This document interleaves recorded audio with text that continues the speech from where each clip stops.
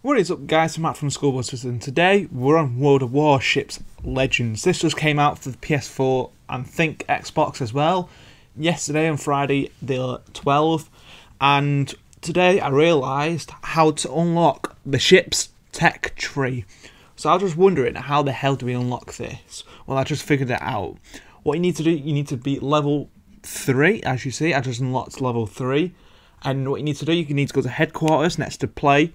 And then you can go have a look at your tech tree. It could be the Japanese, the British, and the Americans. So, yeah, so I think it's about 4 or 5 games you have to play. Possibly 3-4 kills.